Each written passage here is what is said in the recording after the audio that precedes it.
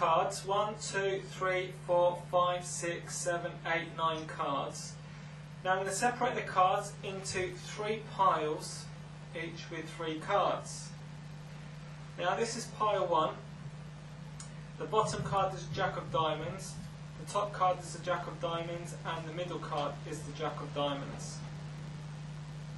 The second pile,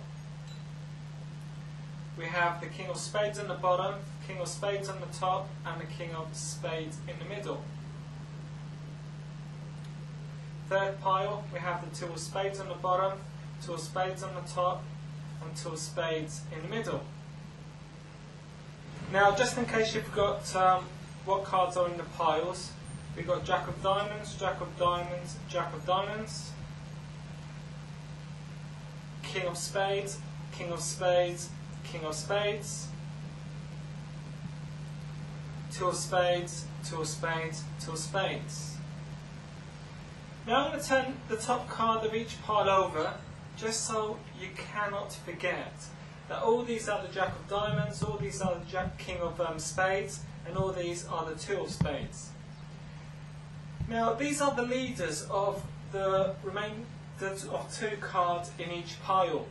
Now if I move the leaders around, their followers would stay in one position, but we're going to try some magic.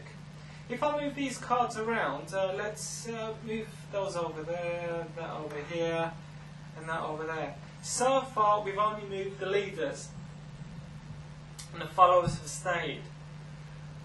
But if we get the leader and wave it over the followers would follow the leader, just like so. You might not have seen it happen. Did you see it? Let me just show you. The Two of Spades, they have all followed the leader. Jack of Diamonds, they have all followed the leader. King of Spades, they have all followed the leader. Well, let's just really see if the followers have followed their leader. Turn these cards over. They have all followed their leader. That Suits You by Steve Bates.